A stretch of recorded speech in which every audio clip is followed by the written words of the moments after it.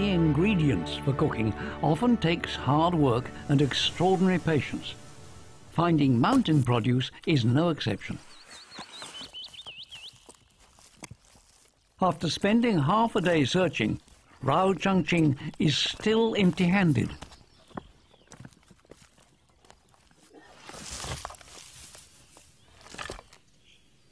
He's trekking on the Qingfeng Fault, 2,400 meters above sea level. At this altitude, the mountain dew nurtures a rare delicacy.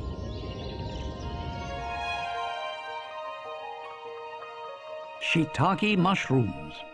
Growing on dead tree trunks, they are the king of mushrooms. These days, shiitakes are also grown commercially. But while farmed shiitakes look great, Mr. Rao knows they don't taste nearly as good.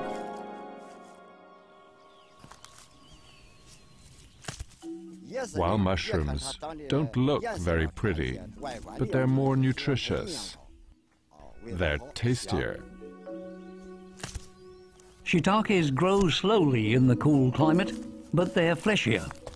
The extreme temperature range between day and night causes the cap of the mushrooms to crack open. It takes a special set of climatic conditions for shiitakes to thrive.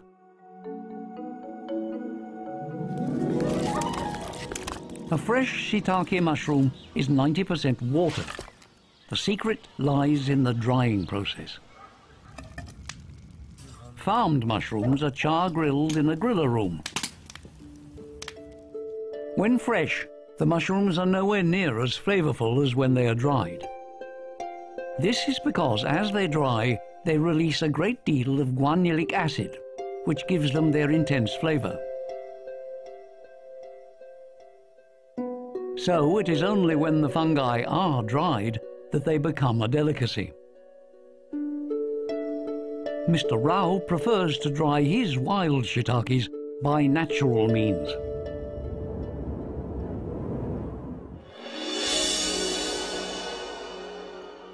The fleshy shiitakes dry in the sun and wind, slowly building up their flavor.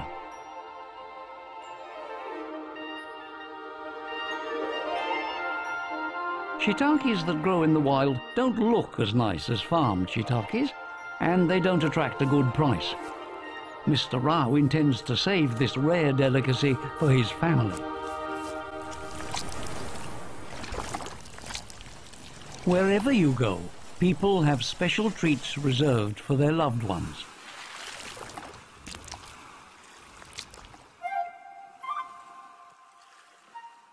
The locals call octopi tide gazers.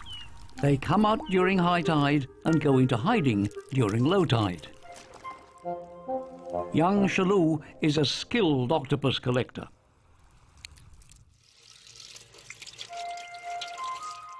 My parents get busy when I come home. They go out to catch mudskippers and octopi. Then we three make a meal together. It's such a happy feeling. The collagen in octopi mixes with the condiments to form a thick sauce. Their flesh is slightly firm and chewy. This delicacy is the pride of local fishermen.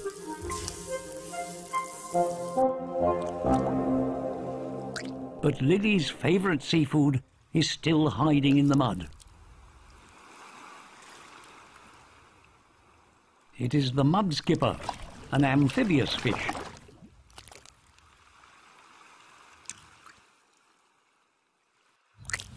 Unless you spend at least 5 years perfecting the technique, don't even think about catching them.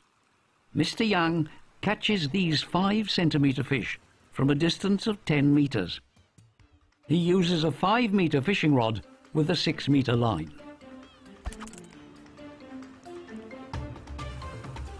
When I was little, I loved mudskippers, but Dad didn't know how to catch them. He spent years learning the skills. The whole process takes 1/8 of a second. It's captured with a high-speed camera.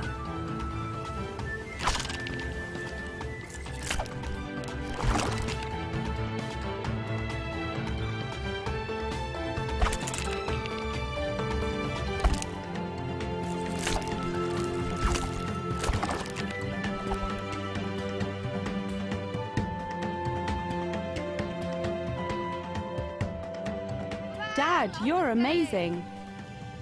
Be proud of you, Dad.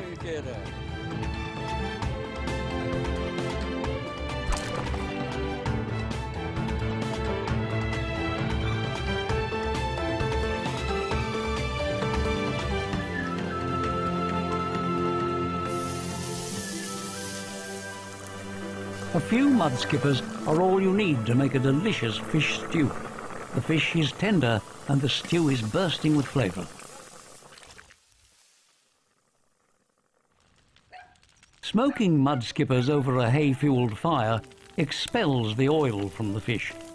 Once they're dried in the sun, they can be used as condiments to accompany any other seafood or dish. They add rich flavours without overpowering the flavour of the other ingredients.